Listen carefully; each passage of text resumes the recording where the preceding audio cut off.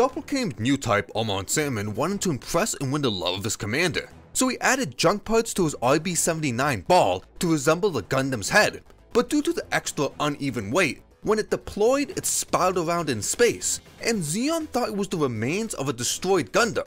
The line of miscommunication caused Zeon Ace pilot Annabelle Gato to leave the battle and help elsewhere. Once back in control, the ball behind large cover looks like the head of a massive Gundam, which caused Zeon to panic, leaving them open for an attack. Then finally, 3 Rickdoms engaged this massive Gundam, to only find a ball. And this would spell the doom for Armand, but through dumb luck, Armand was able to defeat all 3 Doms. But this is when his luck runs dry, due to after finding out his commander, who he did all this to impress, is already engaged.